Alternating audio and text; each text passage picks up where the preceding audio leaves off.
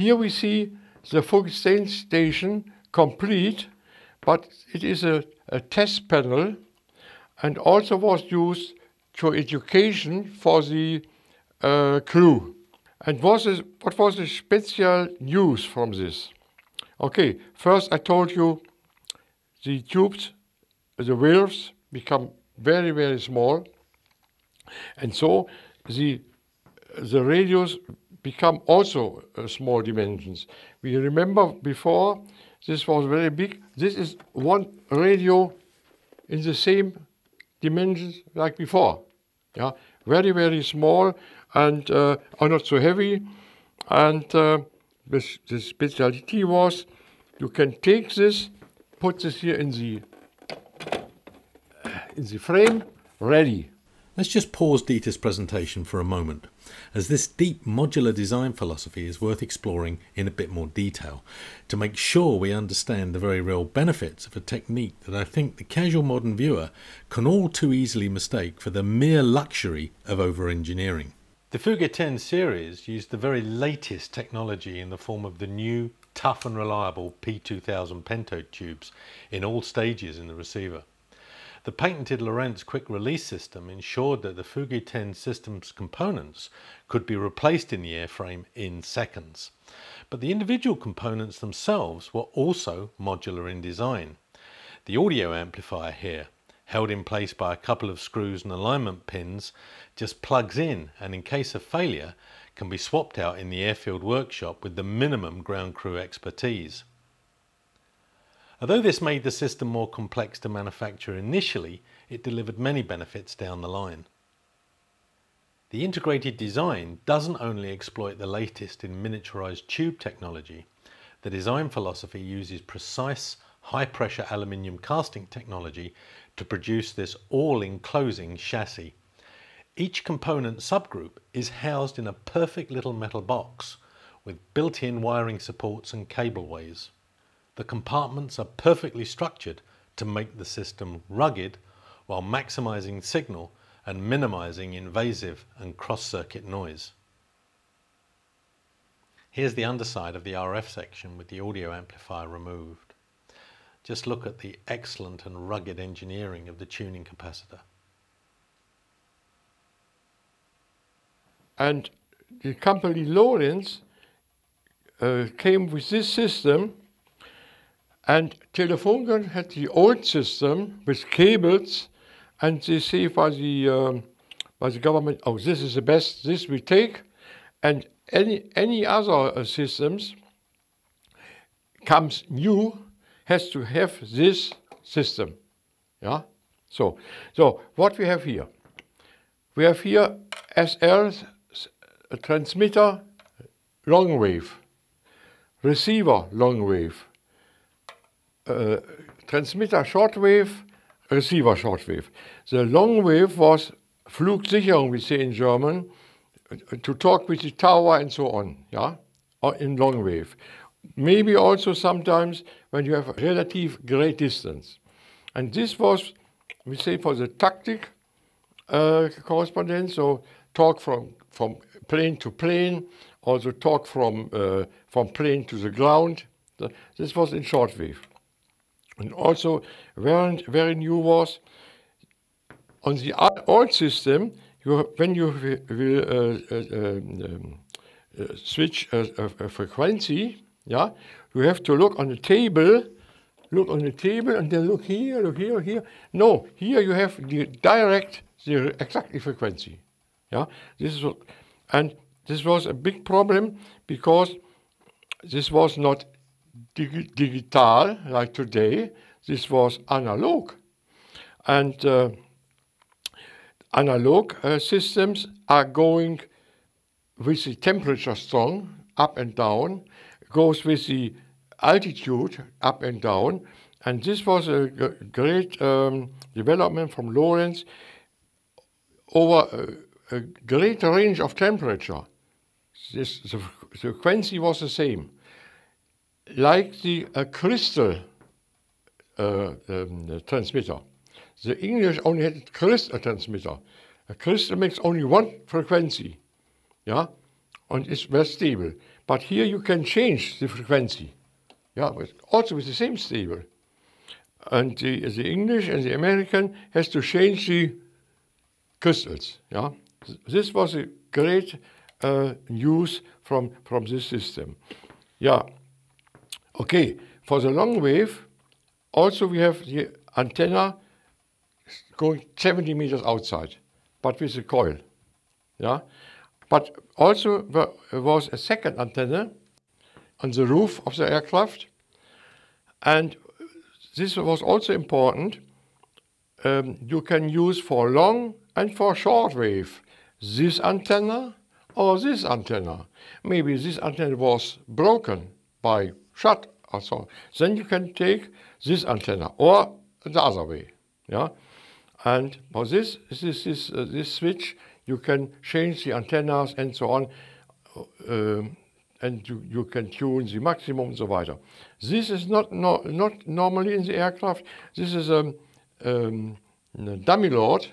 You can see how much power has this. Yeah. Now we can switch on the radio, but today is not good because in this frequency range we listen today nothing more. Yeah.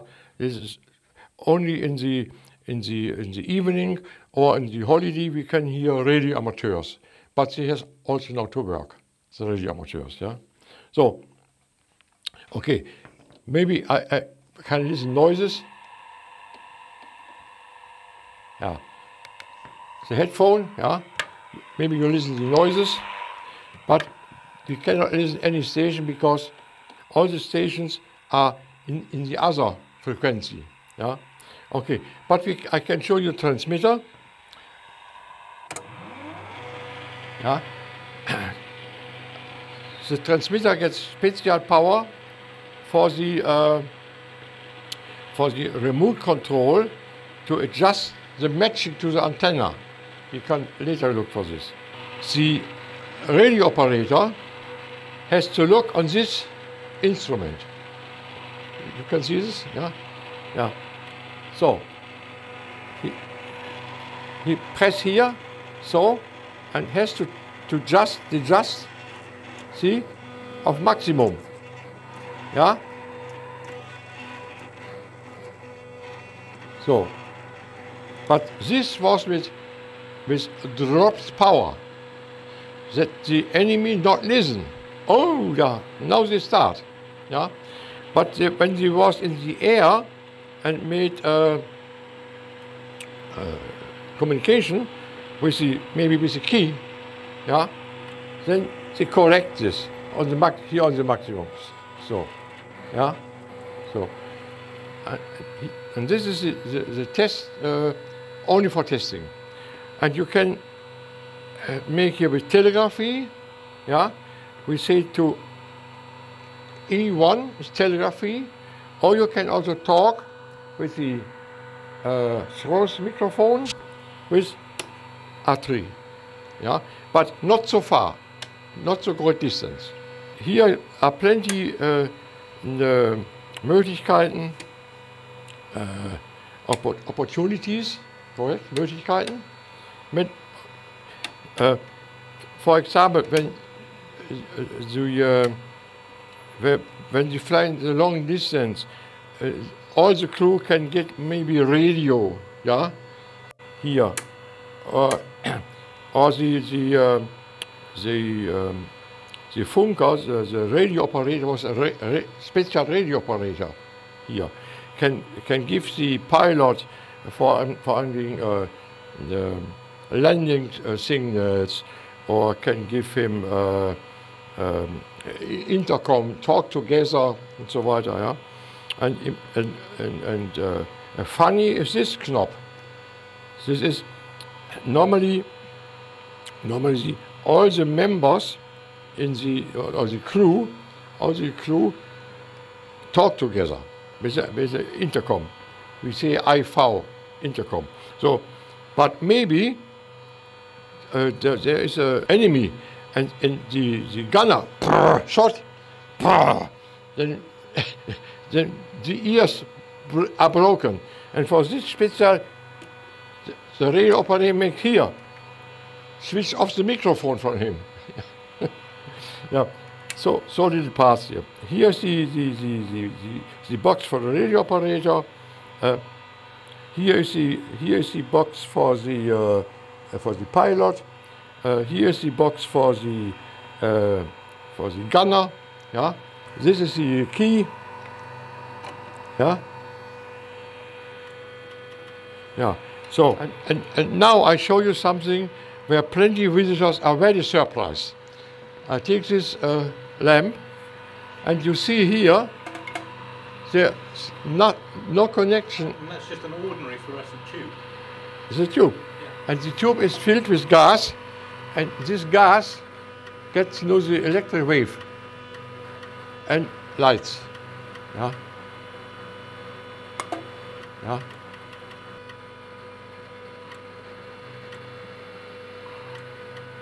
In Berlin, under the radio station, under the antennas from the radio station, was a Dutch, you know, klein gardens, small gardens. And what they have done, they have this lamp powered by the radio antenna from the, yeah. We have seen by the radio stations before, always they have a long antenna 70 meters out. Yeah, with this weight, the wire was pulled out by normally power. Yeah, so but to take out the antenna, to take off the antenna, you have this coil, and they pull off. But problem was when here was ice on this, or was verheddert, we speak in German, then you can take here open, pull this, and the antenna was cut. Yeah, so that's not problem by landing that the aircraft was blocked. Here you can see how the coil is working. Yeah, stop now. But I have stopped this inside, then the stop come when this weight touch here. Yeah. Another very important news where the matching